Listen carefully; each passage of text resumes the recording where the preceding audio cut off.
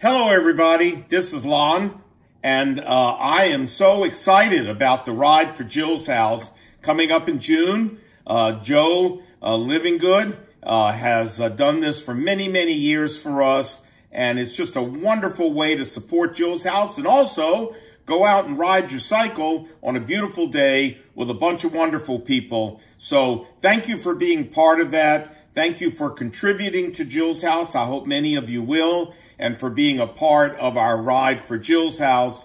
And Jill's house, as you may or may not know, is an overnight respite center where we give children with intellectual disabilities an amazing experience. It's like going to Disney World.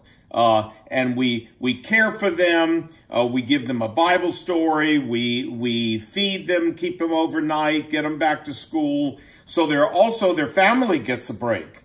And part of the goal of Jill's house is not just to help give these children a wonderful experience, but also to keep families together by giving them the kind of respite, the kind of break that they need when they're caring for people who have chronic illness, which is very exhausting. Brenda and I know. And so this is wonderful. Jill's house, I hope you'll support it.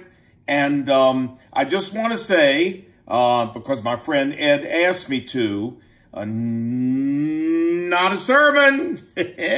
What? Just a thought. Hey, God bless you guys. And thanks again for being there for Jill's house.